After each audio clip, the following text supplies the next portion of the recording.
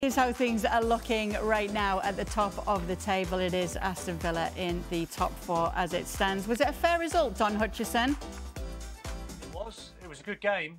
West Ham started well. They got the goal. They were on the front foot. They created chances. Sofal, as Ali said there, put a great delivery in. He was the player in the first half an hour that had loads of freedom. Morgan Rogers was sort of playing one of his first games for Villa on the left-hand side. He's a midfield player who was a little bit guilty of being tucked in a little bit too much. So tactically, they got in down that side. And then I love watching Unai Emery because I love watching him at work. I love watching the way he can manage games in terms of changing formations or bringing on substitutes. He's done that. He brought on Zaniolo at half-time. He brought on Moussa Diaby at half-time. He had Ollie Watkins on the pitch. They took Duran off, so they went really, really attacking.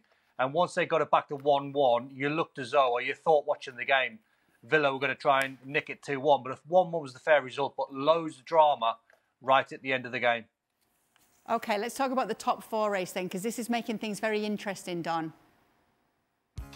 Yeah, well, as I said before, Man United are the big winners.